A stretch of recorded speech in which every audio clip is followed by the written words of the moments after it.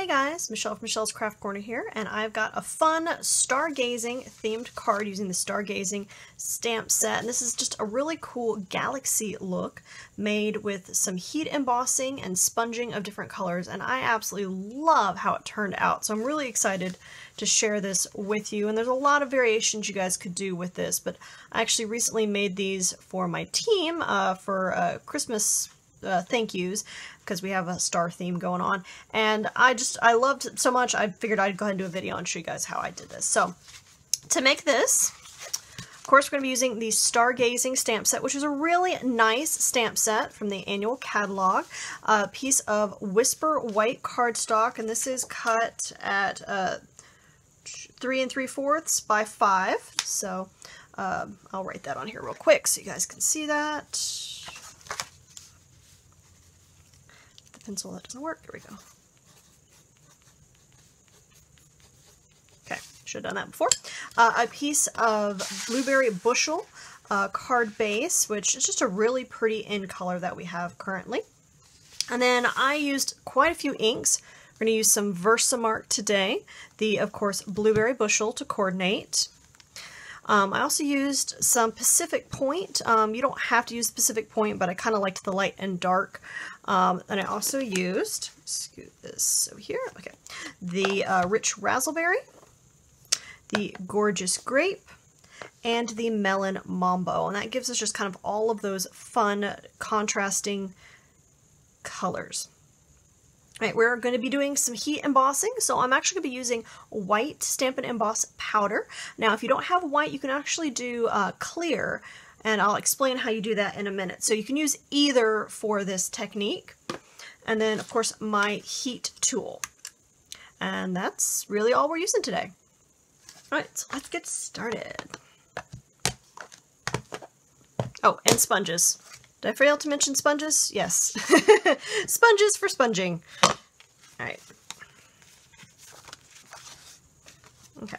So, you know how I mentioned you can use either white or clear. Oh, my clear's over there. Anyway, so for these, originally I did clear. So what I did is I heat embossed it first and then sponged over. But I don't think that's going to show up well on the camera. So we're actually going to sponge first and then do the white over, because I think it'll show up better on the camera. But you can really go either way with it for the same effect. Alright, so for my sponging, I like to go light to dark. So we're going to start with our Melon Mambo and build out from there. Okay, my sponge. Alright, so for the sponging, I kind of like to build on my layers. Now you can do this any number of ways, and I'm going to speed up the camera.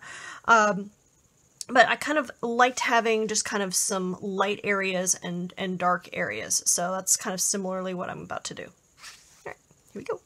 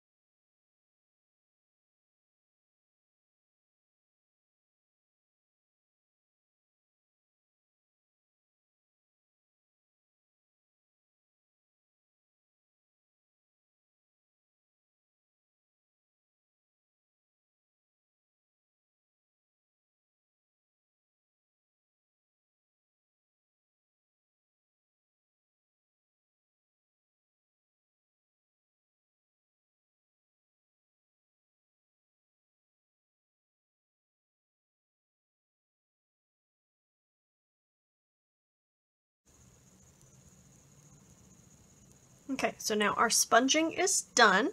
This is just one way to do it. I mean, depending on how dark you are with certain colors and different sponging areas, yours might look totally different, but you get the idea. I always like to also smush the edges kind of to coordinate with the paper. I think it makes it look pop a little more. And if you don't want to do the Pacific Point, you could just do just the blueberry bushel instead to coordinate with that paper. All right, so now we're going to do our heat embossing. And I always like to put my heat embossing in just like a little container because I do a lot of it anyway, and it's a little easier than sticking it back in a little container. So I'm going to use that. And for stamping our words, we're going to use the Versamark. Where did I just put that? That is right here in front of me. Could bit me. All right, you're going to use the Versamark to get that stickiness for the powder to stick to. So we're going to start with, and I don't know how well this is going to show up in the camera, but we're going to just start with our words and add. Now, depending on how many stars you want to add on yours could be kind of light on the stars or heavy, kind of a personal preference, but I think they all look really good. You can also use the embossing buddy before, but for this, because we are going lots of little stars, I actually don't mind if I get a little extra cling, so I'm actually not going to be using this, but that's totally up to you guys. All right, here we go.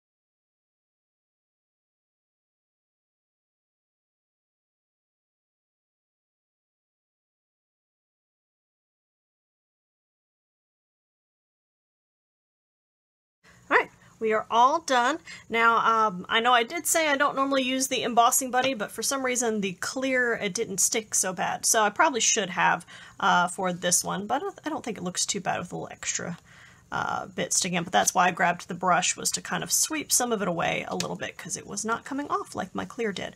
The other thing is if you do emboss with the clear instead of the white and emboss first and then sponge, you are going to want to wipe that ink off the top of the clear so your white cardstock pops through. Hopefully that makes sense. Any questions, throw them in the comments. All right, so now we're just going to add this to our card base. This is just a standard card base, and it's just going to go right there on top, so we have that nice little border of blueberry bushel. And yet again I grabbed the ink that is empty. Alright, but anyway, you guys can see you just glue that straight on top, so pretty quick and easy. I hope you guys enjoyed this video. Don't forget to like, subscribe, and share for all the products featured in this video. Check out the video description below to purchase those at my Stampin' Up! Store. Thanks, guys!